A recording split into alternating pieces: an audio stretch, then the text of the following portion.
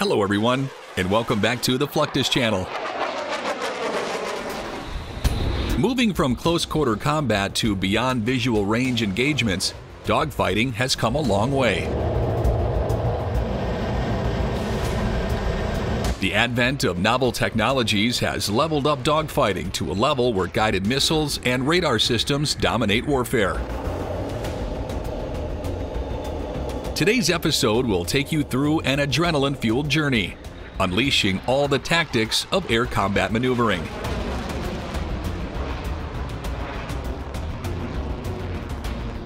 As the name suggests, basic flight maneuvers are a set of tactical movements that put a fighter in a better position against an opponent during an aerial engagement. Basic flight maneuvers consist of climbs,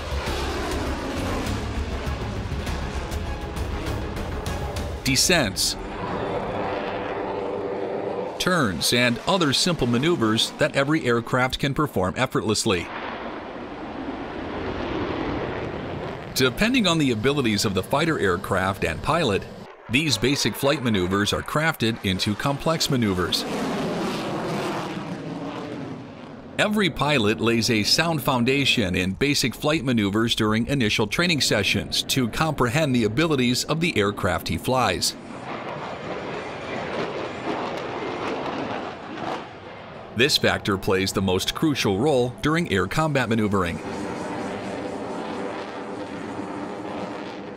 Understanding the characteristics of one's aircraft allows the pilot to exploit its strengths and use such experience to outmaneuver the opponent to gain a better firing position.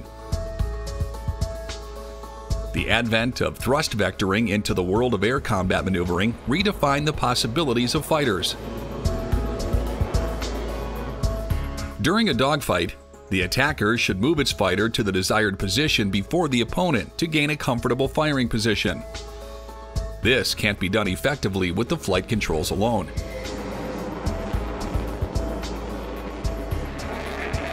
With that said, thrust vectoring kicks in, introducing higher roll and pitch rates. Thrust vectoring could be seen as another set of flight controls, as it makes a fighter super maneuverable by infusing more agility. The exhaust nozzle of the engine directs the engine exhaust to vector engine thrust. In a two-dimensional thrust vectoring engine, the nozzle moves up and down, altering the pitching attitude of the aircraft. Thrust vectoring makes a fighter capable of operating at extreme angles of attack and low speeds without losing control.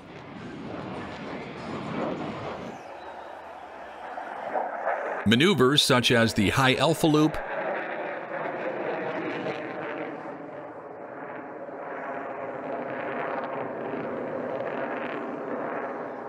Pugachev's Cobra,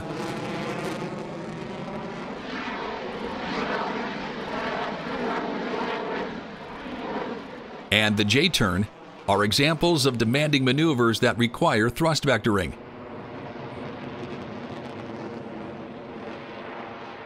A fighter without thrust vectoring could not attain such maneuvers with the help of flight controls, as the control surfaces become ineffective due to airflow separation at high angles of attack.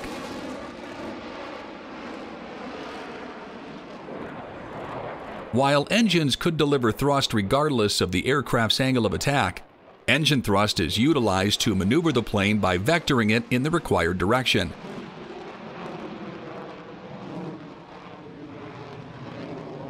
So the pilot could maintain control authority even when the wings of the fighter are stalled, or the fighter is operating in a post-stall regime.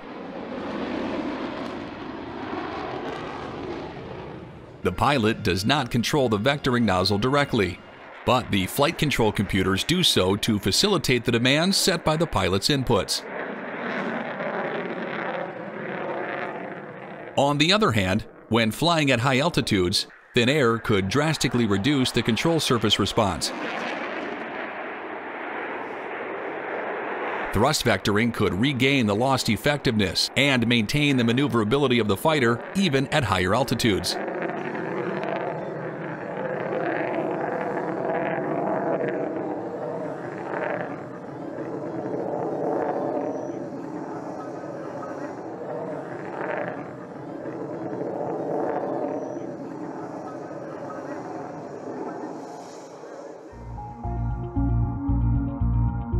Training to dogfight is no easy task for pilots, as no one can define the scope of the training.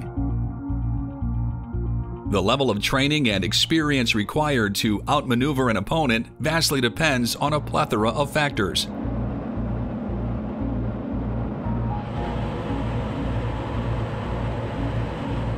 A pilot cannot employ the same set of primary flight maneuvers for all opponents that were successful in one setting. It is a case-by-case scenario, and the pilot should decide by comprehending the situation, his own abilities, and the nature of the opponent before making the game plan.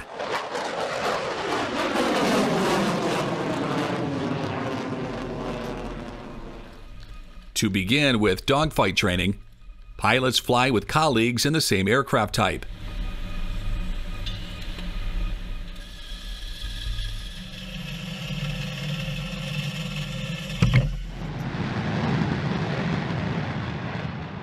This helps them understand their own abilities and gain better experience maintaining situational awareness.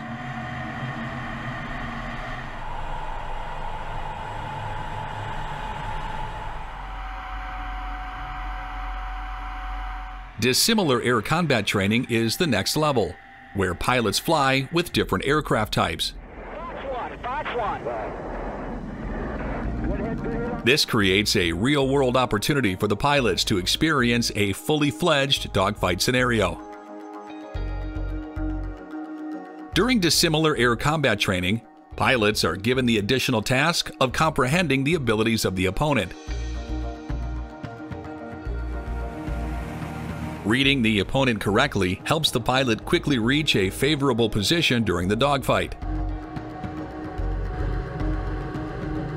Apart from honing dogfighting skills, pilots practice flying in canyons, which requires extreme levels of attention and precision. The main advantage of canyon flights is that a pilot can sneak under the radar when flying through the opening of the canyon.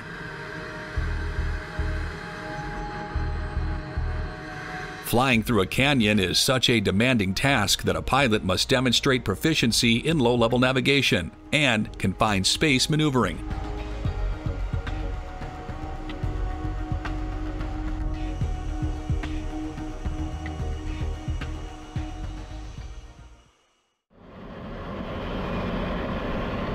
Despite the high degree of risk associated with an aerial engagement, it can paint the sky with an awe-inspiring dance.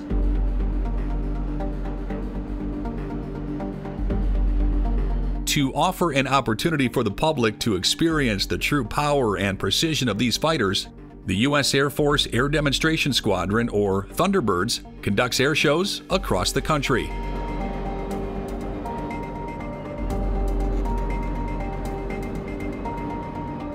Thunderbirds fly the multi-role fighter F-16 Fighting Falcon, a true sign of agility and power.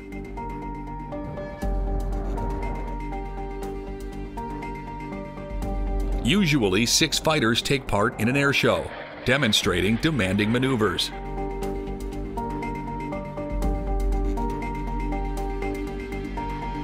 Just like the Thunderbirds, the Blue Angels are the demonstration squadron of the U.S. Navy. Squadron, attain, hut! Forward, march! Both squadrons showcase the professionalism and exceptional skills of military aviators.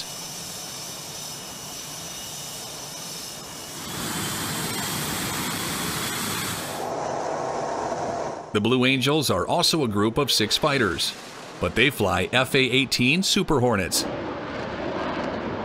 They fly exceptionally close as 18 inches apart, and take the spectators through a jaw-dropping aerial ballet.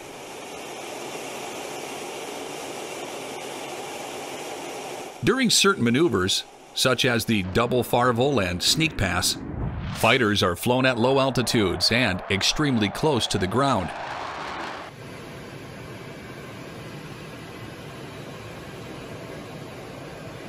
The immense power from the engines and the perturbation of the air by the fighter could immerse spectators in awe and excitement.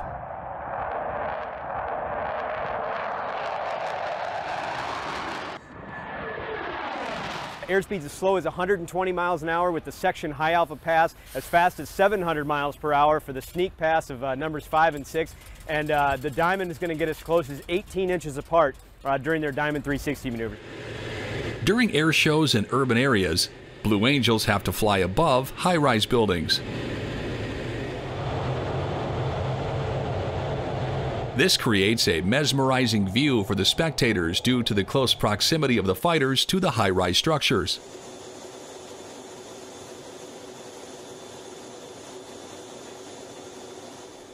Pilots always maintain a safe distance from buildings, as getting too close could damage the building due to jet exhaust.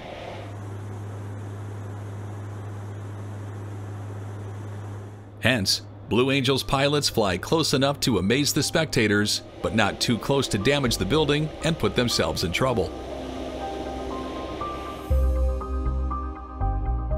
In addition to the usual air shows, these fascinating machines are used to set the climax for the most prominent sporting event in the United States. It's a pre-game tradition to embellish the inception of the Super Bowl with an array of low passes by various military aircraft.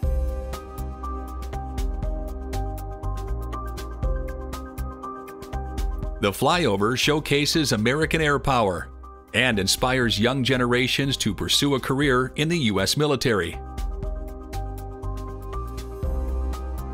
This sports tradition holds a significant cultural importance and empowers patriotism within the people. A Super Bowl flyover requires months of planning and coordination. The airplanes taking part in the flyover are moved to closer airports or Air Force bases, where they can take off at the right time.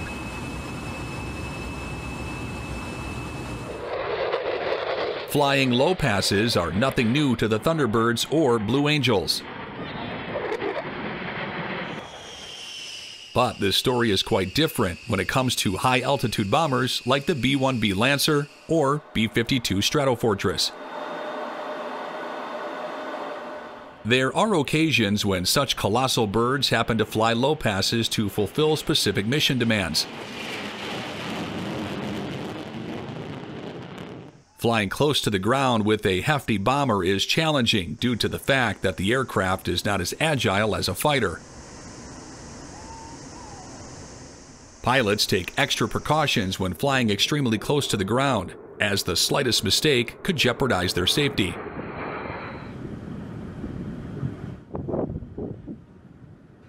Regardless of the fact that the B-1B Lancer is a high-altitude strategic bomber, the aircraft can be flown at low altitudes more efficiently thanks to its variable geometry wings. The bomber uses aft wing sweep settings for low-altitude flights. When the Bone was designed, it was designed to be a penetrator. The aircraft is fitted with two structural mode control vanes, or canard surfaces, in the forward fuselage to tackle aerodynamic buffeting at low-level, high-speed flights. These vanes are part of the structural mode control system, which is dedicated to controlling adverse structural loads. It operates without any pilot intervention. While the Bone was designed keeping its low-level missions in mind, the B-52 was intended solely to be a high-altitude strategic bomber. However, the advancement of adversary radars mandates low-level flights of the B-52 to penetrate enemy airspace. The B-52's terrain avoidance radar helps pilots with an electronically generated image of the terrain during its low-level sorties. Yeah, 286. Whether a super maneuverable fighter jet or a hefty bomber, maneuvering the aircraft under demanding conditions is always challenging. While the advent of cutting-edge technology has redefined how pilots dogfight and maneuver their aircraft, it will always create mesmerizing scenes that never get old.